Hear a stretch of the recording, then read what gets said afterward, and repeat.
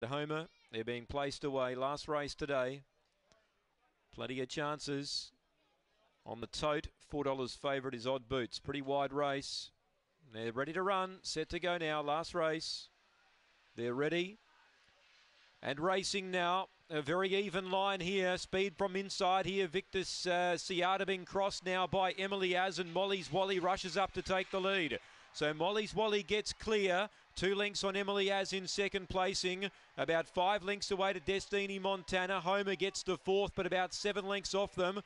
Then came Goldie's Run, Electra Lucy, and the other 2 right out the back here, Victor Ciata. And something's happened to Odd Boots. It's a mile back last of all. Up front, race in 2. Emily Az takes over though, gets clear from Molly's Wally. Homer runs on, but Emily Az too good. Homer second.